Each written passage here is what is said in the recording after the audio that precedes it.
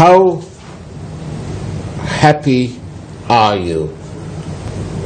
What you fought for? Why are you still part of this pack? They're not delivering. Yes, true. Actually, I was going to say, why are you part of this rat pack? No, I mean, what we were expecting is to have a constructive dialogue between the two major parties and come to a minimum understanding what should happen during the next few years and beyond that. That negotiations were not happening. One party was trying to grab the situation and rule the country, and the others were obstructing that process. So instead of that, what should have happened is to have a constructive dialogue to come to a consensus.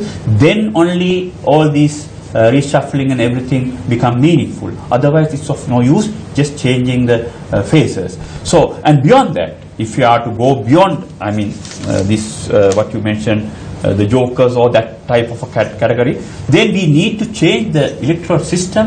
Then only election system. Then only we can have a better team in the parliament. So if we can achieve at least such milestones, then we will be leaving something for the future. Otherwise, it's just wasting time and ruining the country.